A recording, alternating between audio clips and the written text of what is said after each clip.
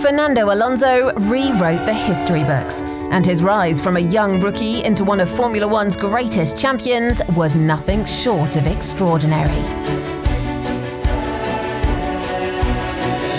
Already a Spanish national and world karting champion, Alonso became a test driver for the Minardi Formula One team in 1999, winning his first open-wheeled championship that same season, the Euro Open by Nissan. His subsequent performances in Formula 3000 were enough to earn him a Minardi race seat for 2001.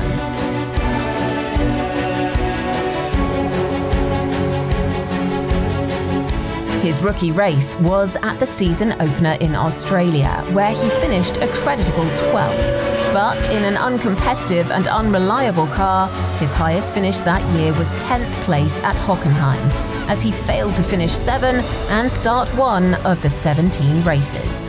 There were flashes of his exceptional talent though, especially in qualifying, where his pace over one lap often saw him outperforming the limits of his car.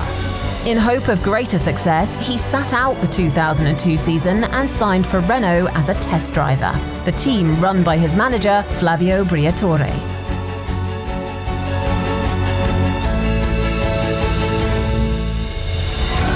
In 2003, he graduated to a race seat in place of the departing Jenson Button and made an immediate impact.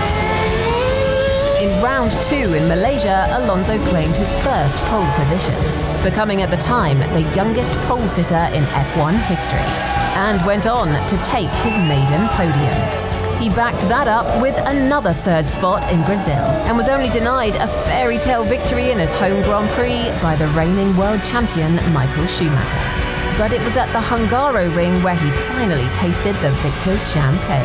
Fernando Alonso wins his first Grand Prix, and he becomes the youngest man ever to win a Formula One Grand Prix. And what a remarkable weekend! The Spaniard's momentum continued in 2004.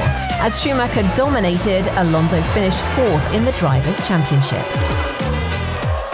Renault's upward curve continued, and 2005 saw the change of the guard, as Alonso went toe-to-toe with the great Schumacher and came out on top. Come on guys, you are number one. You are number one guys.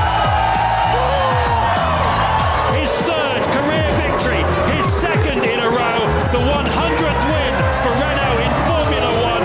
What a day! Fernando, fantastico, bravissimo, bravo, bravo, bravo, bravo, bravo. He has his 4th Grand Prix victory of this extraordinary 2005 World Championship. He loves it. Brilliant race, Fernando, brilliant. We just crushed them, fantastic. Across the line he goes. Fernando Alonso has his 6th victory of the season. Only missing the podium in 4 races the whole season, Alonso's 7 wins saw him become, at the time, the youngest world champion in Formula One history on an emotional day in Sao Paulo. I came from a country with no tradition in Formula One. I fight alone because I had not any help from anybody all my career, and now I think this title is the maximum I can achieve in my life, in my career. His victory at the season finale in Shanghai earned Renault their maiden constructors' crown. Brilliant, Fernando, absolutely fantastic, mate. Absolutely brilliant job. Thanks from Renault. We are the champions. We are the champions. The team's success continued in 2006, with Alonso dominating the early part of the season, finishing in the top 2 in each of the opening 9 races.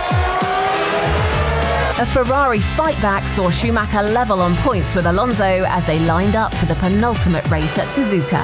But an engine failure saw the German retire.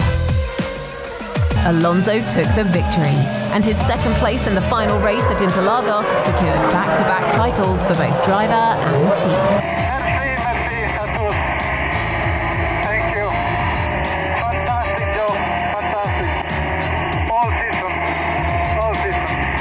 Now a double world champion at the age of just 25, Alonso decided he wanted a fresh challenge and left Renault for the spiritual home of his hero Ayrton Senna, the famous McLaren.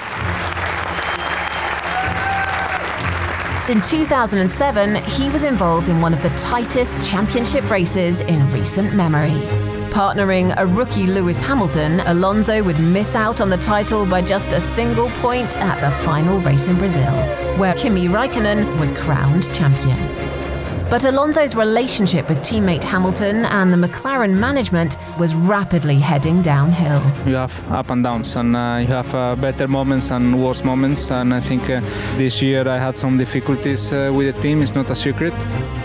Alonso returned to Renault for the next 2 years, although he was unable to replicate his previous success, scoring only 2 victories, the infamous Crashgate 2008 Singapore Grand Prix and the following round at Fuji. It's back-to-back wins, the drive of a great champion.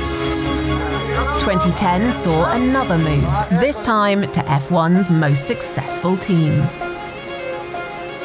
It's his first race for Ferrari, and he's a winner in Bahrain. Alonso won on his Ferrari debut, but despite 4 further victories, he missed out on the title at the final round, where a botched strategy cost him a 3rd World Championship. And despite finishing runner-up to Sebastian Vettel twice more in 2012 and 2013, Alonso couldn't capture the success in red that he dreamed of. The Spaniard still showed his talent on a regular basis. One of the most satisfying and unlikely victories of his career in front of his adoring Spanish fans. And in 2013, he took his final Grand Prix win to date at the Circuit de Barcelona, Catalunya.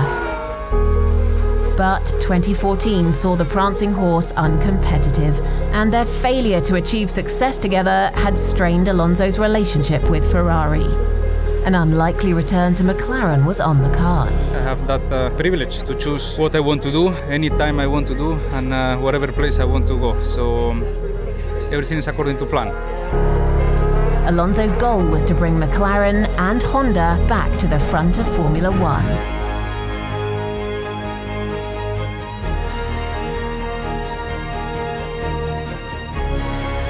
Sadly, there followed 4 years of frustration, and Alonso retired from Formula One at the end of the 2018 season. Away from the F1 circuit, he's become a 2-time Le Mans winner, and he continues in his efforts to win the final race of motorsport's Triple Crown, the Indy 500. His return to the Formula One grid for Renault in 2021 has delighted fans and drivers alike. When you are outside Formula One, you see that this sport is unique. Every fan that I met, I only found people saying, you should come back, please come back. I'm ready to embrace all of that. I'm ready to enjoy the sport, and yeah, I'm happy.